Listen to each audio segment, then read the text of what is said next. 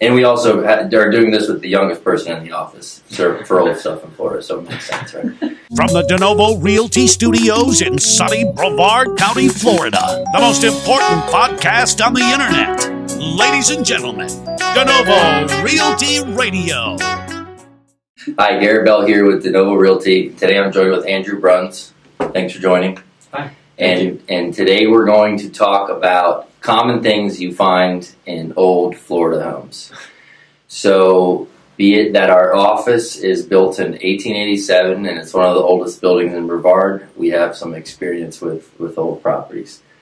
And number one, and probably one of the most common things, especially B-sides, cast iron pipes. So, have you run into that yet, Andrew? So, I've dealt with this a lot. I every single time that I come across a house built before like 1990, 1985, I recommend a sewer scope or a pipe scope. I've done a video on, or my old team has done a video on those in the past, which was very informative, where it showed, we did a scope, and as we were doing the scope, there were like literally cockroaches crawling in front of the camera. Yeah, because the flakes in the pipes. They were gone. And the cast iron pipes crack. It's thrown more deals than I can count on two hands, but it saved the client a lot of time, headache, and money. Yeah. So a lot of people don't know about it. It's super common beachside. Houses built in the 1950s and 1960s. It stopped officially in 1975. I haven't ever run into any cast iron pipe home, anything after 1970. There may be some around here. But it's just flakes.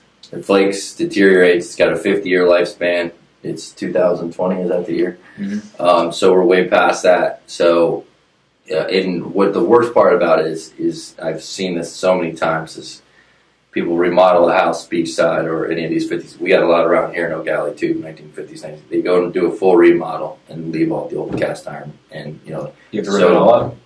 Yeah, they put all the cabinets and they put floor down and everything, and it's just like total bummer. So I had just sold a house to a young kid, actually 19, up in Cocoa.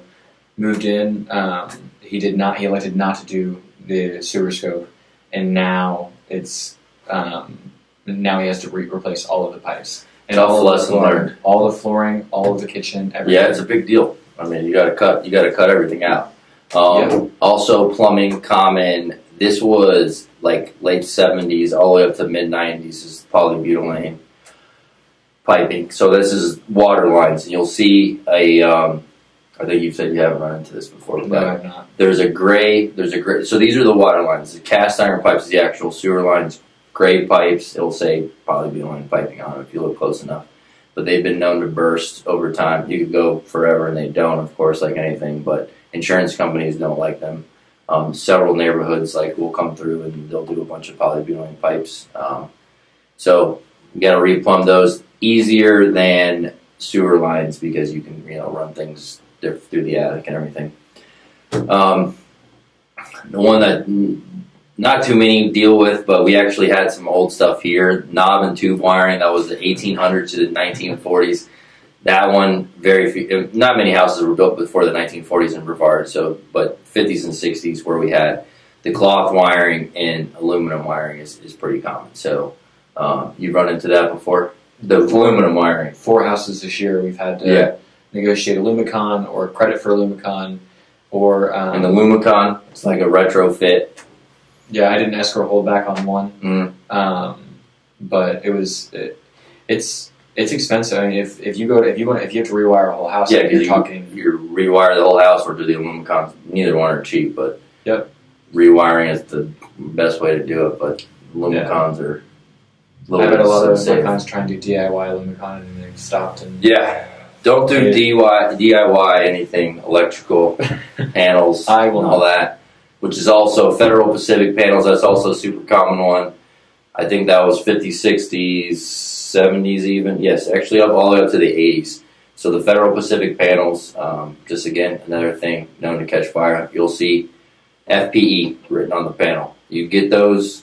Insurance company finds out you have one, they're going to make you replace it or charge you a boatload of money. Lead-based paint, asbestos, lead-based paint is super common before 1978. Don't eat the paint. Don't eat the paint, kids. If it flakes, And anytime there's cracks, I mean, the correct way to remedy it is to get rid of all of it, full remediation, and then repaint. If you got no cracking and things like that, I know a lot of people can like paint over it. I don't know if that's the right thing to do. Don't call the what is the EPA on me. Have you run into that yet? So lead-based paint. I've never run into it, but I always, I've always said I had to sign. I have my clients sign disclosure. You got to do a million disclosure. times. Every house built before 1978. It's always a question. Lead-based paint. Disclosure. Whenever they sign it. Yes. Do we have it? A lot of people don't know. There are tests that you can do. But there's tests. You can get a little swab. Turns the wrong or right color. Just read the directions right. I've had people read them wrong. The opposite. And anyways, that's another story.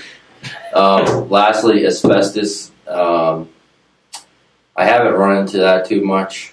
There's a lot of old floor tiles, like some of the beachside houses that have asbestos in it.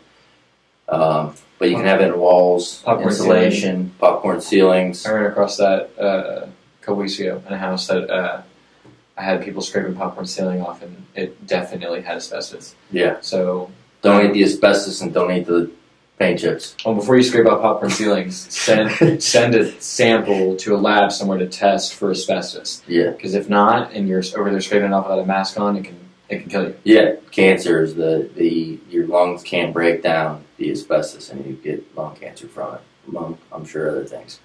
Well, those are some pretty common things that we run across in here in Florida. All in the older houses. I'm sure 20 years from now we'll have another exhaustive list of things that kill us. Thanks for watching, y'all. We'll see you next time. Now go!